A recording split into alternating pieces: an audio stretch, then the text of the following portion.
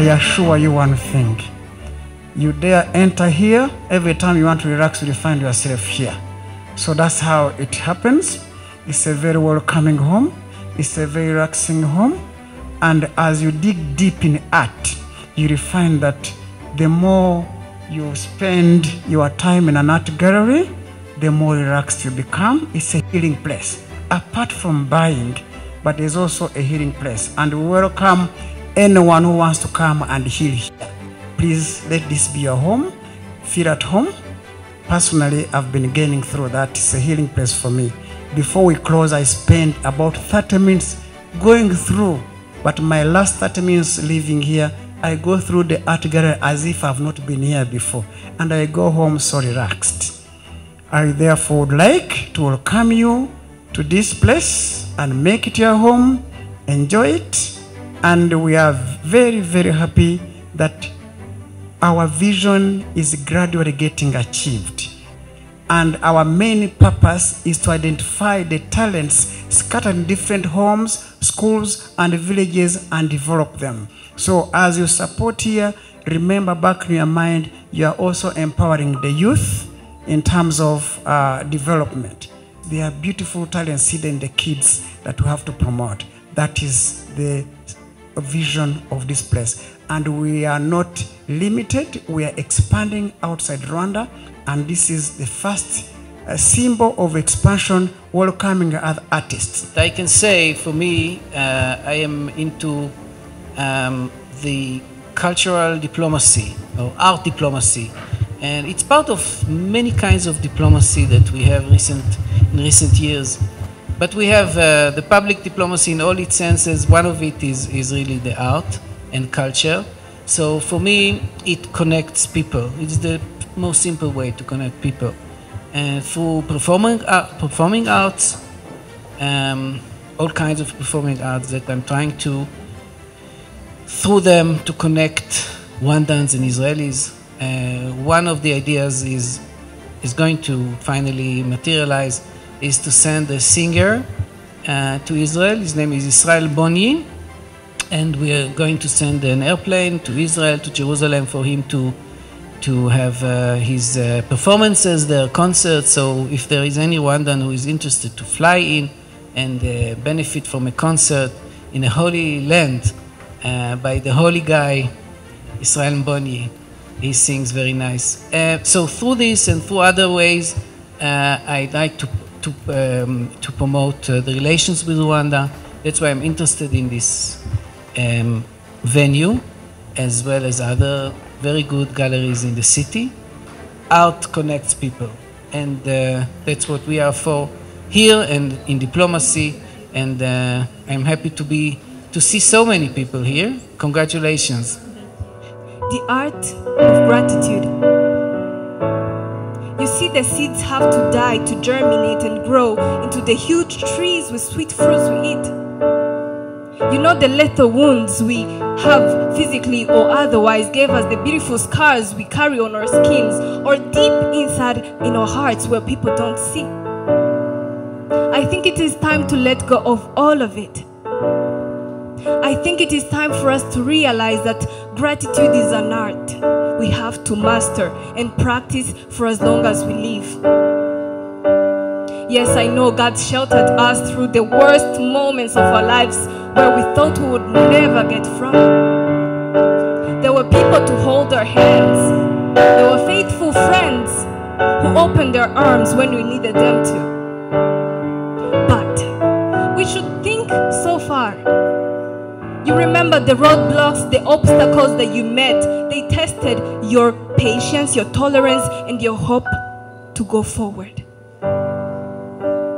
The art of gratitude. It can be a short prayer to God. It can be a soft whisper to your friend. It can be a chorus of your soul to the environment around you, like the soil you walk up on every day. But to everything and everyone who got you here today, I'm thankful for you. I'm thankful for you. Their voices were like water, liquid, soothing, and inviting.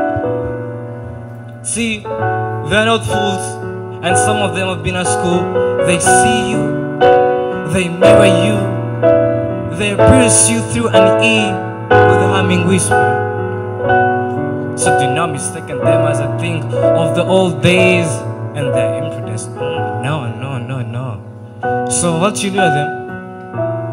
Easy, easy. Out your bow, aim to the soul, straight to his door, there is call.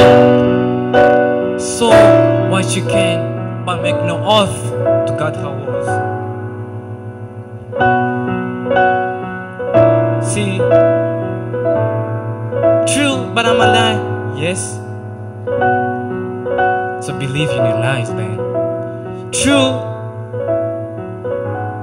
People read my eyes, so lie with your eyes, then. Take her away, lead her astray, fly to the spiritual world and leave those physical pleasures to the mountain wonders, to the peaky blinders, and to the treasure hunters. You know them, right? So instead, create a wave, a space without a trace, then a pill like grace in a timeless praise. You know, have faith. I said, have faith, be faith driven, and you penetrate the V as an extended love, as a kid going back home. Learn to be deceitful, but make no oath to reveal this metaphor. Allow me to resent you, this stupid urge to always speak of the dirty deeds we did in the lounges. We want to display our efforts with ravishments and forget the dismay may come with it. Lay low, moon low, sing slow like those songs you don't know. There's also this stupid urge to speak, to think out loud, to act, to speak the first thing that comes to your mind. Join the dark and shine the brightest. See, expose your art like I'm doing. You shall see it demounted from the core. Leave it. You shall see it to die and rot either way. See, I'm the two hands. Believe or not, I am driven towards an end that I do not know. As I reach it, I shall become unnecessary. An atom shall suffice to shatter me. But until then, all of the humankind forces combined together, they will do nothing to stop me. I repeat that. You see, when I'm gone, I'll be home and I'll be free. So don't cry for me. My name is Stuhans Kayura. It was so nice to meet you. It's great to be here at the gallery. This is my first time, so I have to pay my respects to my diplomatic colleagues, Karel and Ron, who are habitués of the artistic cultural diplomacy. And I agree with Karel that in many respects, going to a gallery is not a political statement, and politics can be put aside. Although I would say in defense of artists that artists are often make very grand political statements in various media. So I'm happy to be here and to see both the art of Latvia, inspired by Africa, and also to see the Rwandan artists exhibited above in this gallery. So thank you for that wonderful opportunity. Artists, whether they're photographers in particular, but perhaps as well painters, live by, in some ways, the rule of thirds. And the rule of thirds is what draws the observer, the connoisseur, and the casual observer to what is important in the arts. I want to salute your work and Vitor for your National Independence Day. And thank you very much for inviting me to be with you here tonight. Let me just say, first of all, that I'm very glad to have been invited. When I came in here, I thought it was the ordinary things that I see everywhere, carvings hanging over there. I didn't expect to see what I've seen. I am very, very much impressed by the team that put this together, and I can only say congratulations.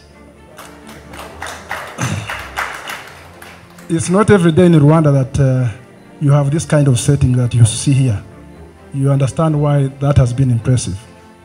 But at the same time, it's not every evening that you go to a function and you find so many people from so many different countries coming for one purpose. And the purpose is to support those that are out to tap the various talents out there and help develop them. Everybody that came in here to support the function, the team, came for a good cause. And while it's not really my job, I must thank each one of you for having made the time to support this Rwandan initiative by people who want to support Rwandan talents, because there's no better contribution you can make. So let me just say that congratulations, the founders. Thank you everybody for supporting them. To our performers and the musicians up there, thank you so much.